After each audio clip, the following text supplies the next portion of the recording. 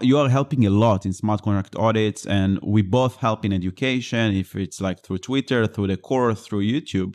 I do think, let me know what you think about it, but that smart contract auditing is like, it's the beginning, but like traditional cybersecurity, there are going to be more professions and more professionalities in Web3 security. For example, once such hack happens, I had a pleasure to talk with Peter. I don't know if you know Peter. He's the founder of Block Threat, of the newsletter, and he's also team lead in Coinbase in security. He builds security teams in Coinbase. A very smart and nice guy.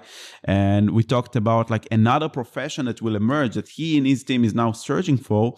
People that will do incident response and forensics. Like in traditional cybersecurity, their hack is happening in a network. A team come of 3 people with laptops to collect evidence and try to find the attacker to remediate the network.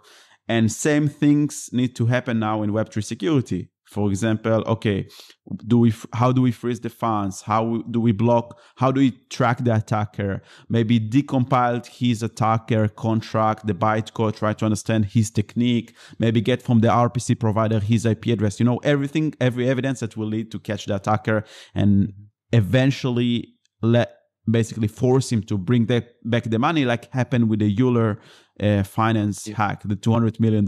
And it's super fascinating talk. And I think the more time passes, there will be more professions and more specialities in the space that will help secure the space even more, apart from smart contract auditing. Let me know what you think about it.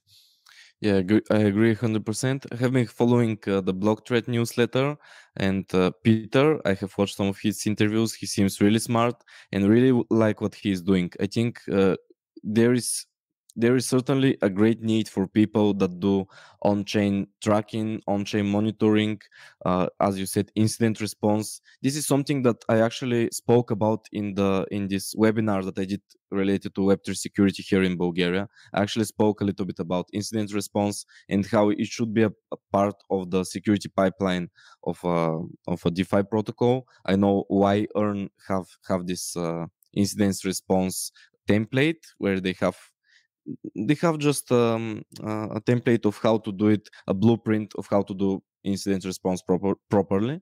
And certainly there is a great need for this. And there is a need for other roles that I cannot think right now of them.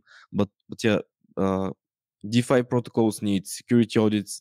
They need deployment script security audits. They need upgrade security audits when they do code upgrades. They need a lot of things around this, so they do things securely and properly.